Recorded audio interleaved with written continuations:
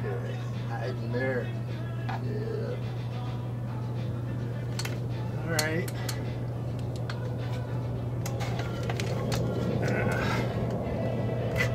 Hey everyone, JR10 Desert Gold. Doing some preliminary planning here. As I mentioned a few weeks back, I'm going to start putting some love back into this this truck. A few weeks back, I put in the cold air intake, and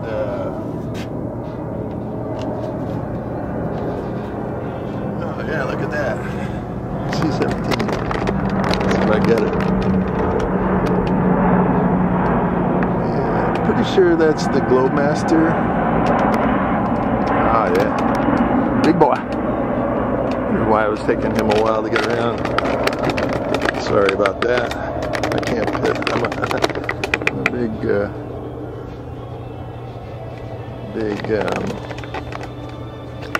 military jet guy. I like to go to air shows. And so what I was saying is, if I was rudely interrupted,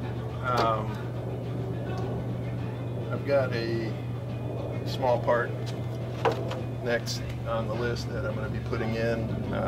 It's again not big on power increase, but it's very useful for reliability and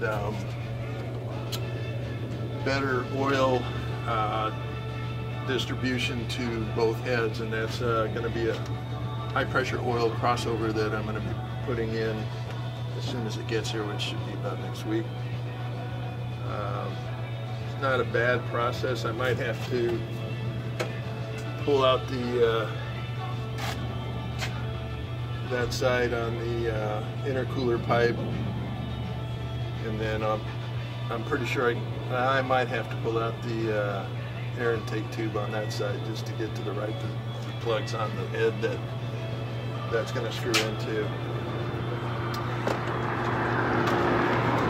The other thing that I got in was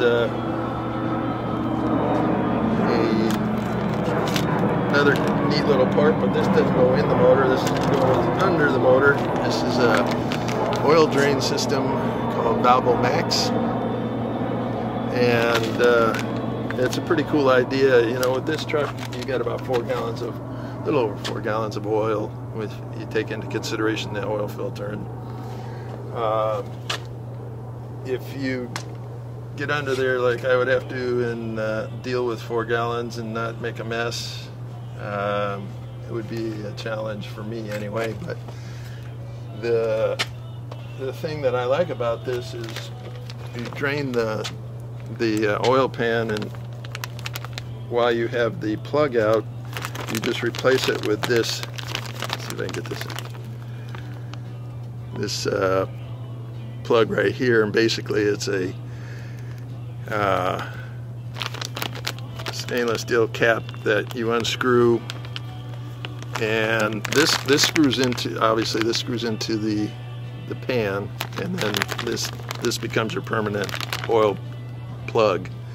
When you're ready to change your oil, you just unscrew this cap, and then you screw this fitting on, which I don't know if it'll show through there, but it's got a ball valve, and once it's tightened up, that ball valve opens up and the oil runs out this tube, and you can direct it more accurately. And in my case, I got a couple of these. They can be disposable, but these are thick enough that you could drain them and reuse them. And they fold out and they hold 10 liters, which is about 2.5 gallons. And just fill it up and put your cap back on, and you are good to go without creating an oil slick over half your driveway. But these issues aren't what I'm gonna wanted to go over, and hopefully I'll do it real quick. this is the old air box, cold air box, and this is the old filter that I pulled out. This is a K&N reusable, so you clean it and oil it as often as necessary with, or given the atmospheric issues that you're dealing with. And in my case, there's a lot of dust and dirt in the air, so it gets kind of demanding during the monsoon seasons and the dry times of the year. But the thing I wanted to touch on real quickly is this. This is the new cold air intake system right here, and this is the snorkel. There's also an opening that butts up against the fender wall, so it's taking in cool air from the fender well and the front of the truck through the grill. The old system that I had, this had a similar principle. I mean, this is the snorkel that runs up through the front. This was the battery tray, and this is the air box for the filter. But the difference is, this is exactly how it was in the truck. All of this was open, and then you'll see there's no opening for cool air through the fender well, and then obviously over the years, damage and wear and tear have taken its toll on the plastic, so hot air was getting in through here, a ton of it was getting in through here, and basically the end result was, even in cooler weather, you know, like we started cooling down, you know, months ago, and it would be 70, 75 degrees, and with the old system, the air intake sensor was reading 120, and obviously what's going on is the motor is giving off so much heat, and it's just venting right into that air box, and the air sensor in the filter, or in the filter box, was reading, you know, 110, even though the outside temperature was 75. So I, a few weeks ago, switched over to the S&B cold air box, and as you can see, it's sealed all the way around. The snorkel battery is sitting by itself in front of the sealed off from the air box, and since I put it in, the temperature difference between air intake and what outside temperature was a difference of, at the most, maybe 4 degrees. So for instance, last night I was driving around, the outside temperature was 68 degrees, and that's what my intake air temperature sensor was reading, almost right on. I have not been off more than 2 or 3% since I've installed this with respect to variance between outside temperature and engine or air intake temperature. Now obviously in the summertime when it's 120 here and it's sucking in 120 through these snorkels, it's still gonna, you know, not be the ambient temperature plus whatever the motor's putting off, because the motor's going to be running even hotter with all of that increased ambient temperature. So as far as a final review on this, I'm sold. I mean, anything that anybody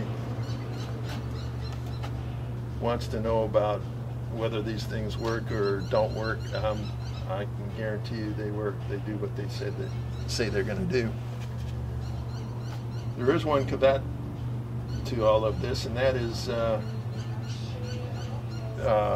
there are situations, especially with newer model vehicles, like, you know, the 2007 and above Powerstrokes, and the, you know, all the newer vehicles that are EPA handcuffed. It's gonna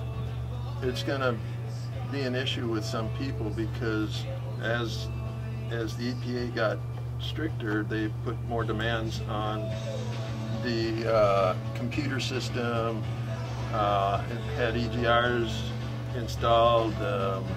I mean, for Pete's sake, I was unaware of what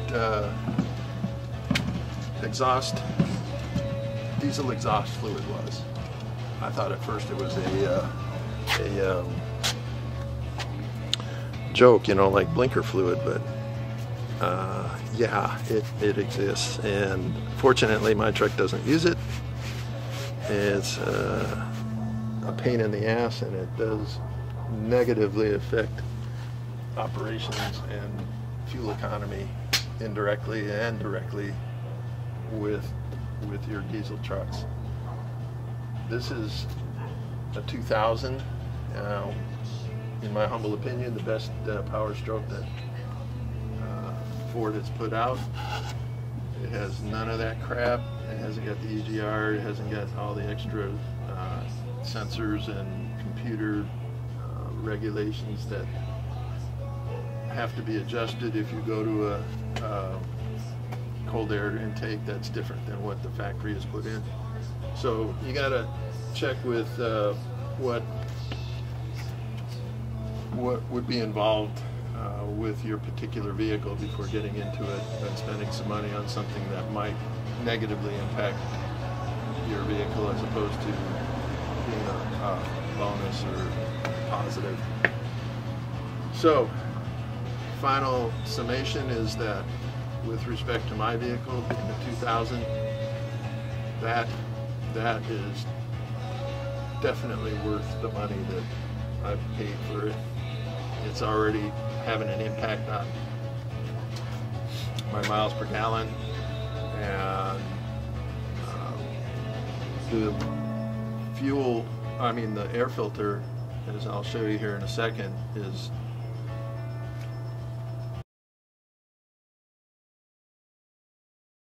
larger and definitely more efficient at taking in cold air. So that should cover it. I'll probably go over when the HPOP crossover, high pressure oil crossover comes in, and maybe I'll do a little partial install video on that. I hate doing install videos because of my rattle hands, and I get all sorts of trolls liking to focus on that, so I don't need that, but we'll see. Anyway, this is JR10 Desert Gold. Have fun, be safe.